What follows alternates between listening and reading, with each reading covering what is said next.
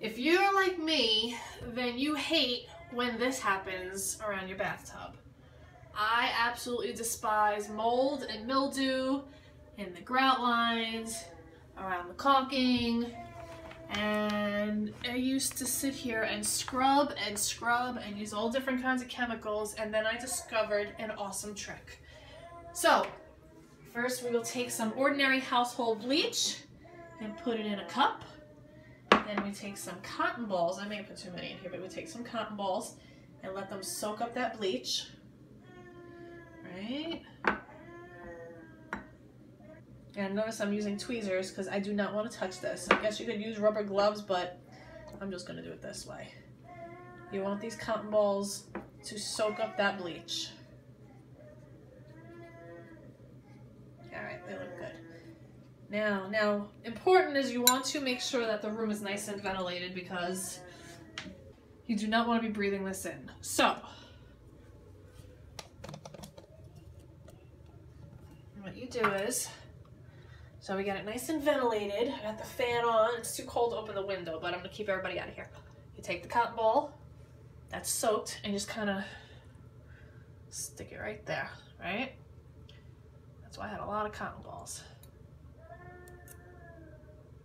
And what you do is you let this sit for a few hours, and when you rinse it away, everything will be completely white, and the best part is it will stay that way for quite a long time.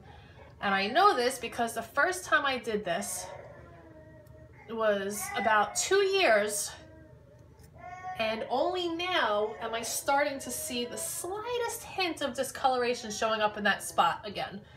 So somehow this works really well. The trick though is you gotta make sure that your kids don't come along and touch it, but no one really uses this bathroom during the day but me, so I'm not too worried about it. So I'm just gonna stick this everywhere I see discoloration and check back in a couple of hours. And maybe even move them to a different spot so I can just reuse the same ones. And then I will have a sparkling, clean, white grout line. I'll show you the results when that's done.